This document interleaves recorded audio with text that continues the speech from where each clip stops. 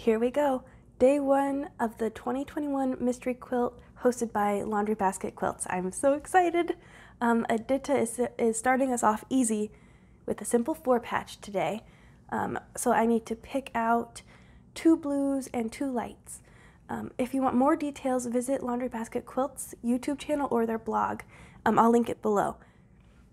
So I'll need a couple minutes to pick out my fabrics and then second guess my decisions, and then after that I'll probably second guess all my choices I've ever made. And finally, after my existential crisis, I can start cutting the pieces for my blocks. I'll see you in a couple minutes.